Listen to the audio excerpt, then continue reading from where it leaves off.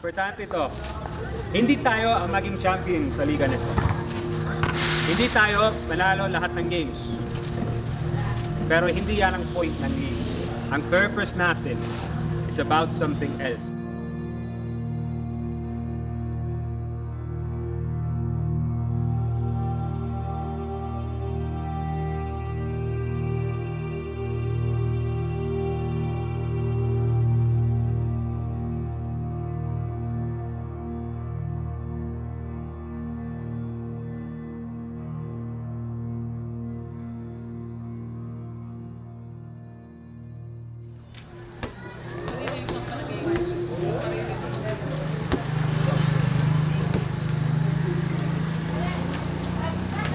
Yun nga, literal na mabaho daw dito sa Payatas.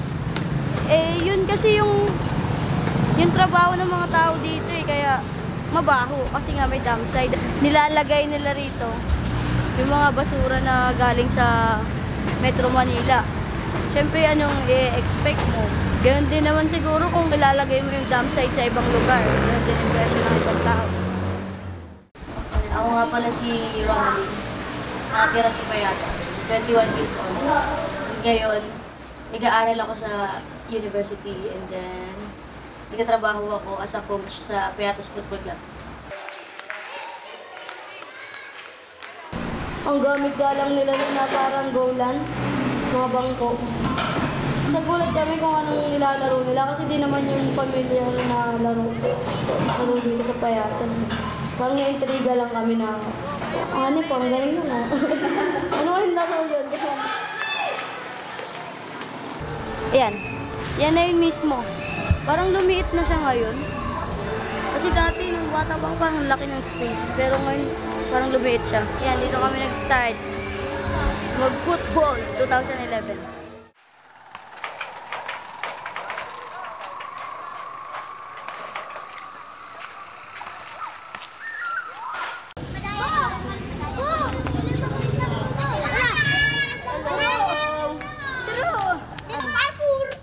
First court na nagawa namin 2017 ata.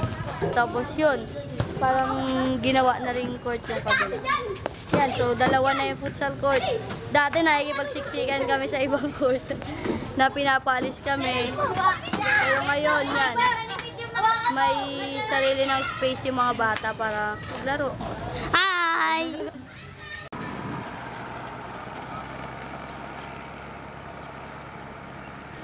So life is hard in Payatas. It's one of the largest and poorest communities in the Philippines. It's mostly known for the garbage, of course, and practically all of the kids have had to work one time or another.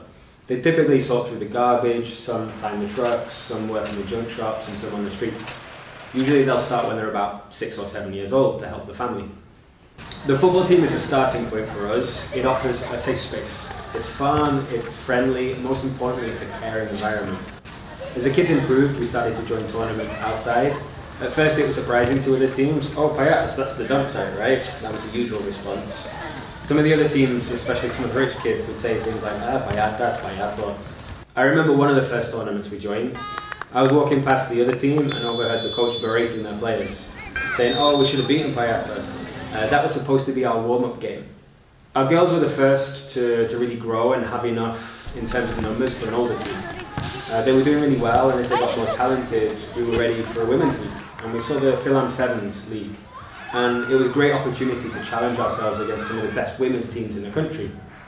You've got university teams and their alumni, you've got national team players here, so it's the best of the best in the country.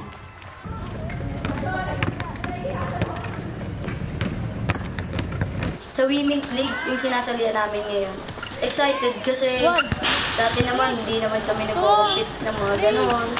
And maraming magagaling na tao na naglalaro ng football sa buong Pilipinas.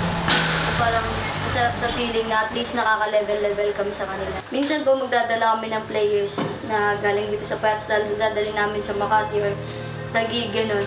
Pag nalilila yung Payatas, di ba yun yung mga player nyo, yung mga maliliit na bata pero niligsing? Hindi na yung binubungad lang. Marumi sa lugar nyo, gano'n. So, naiba na yung konsepto ng Payatas.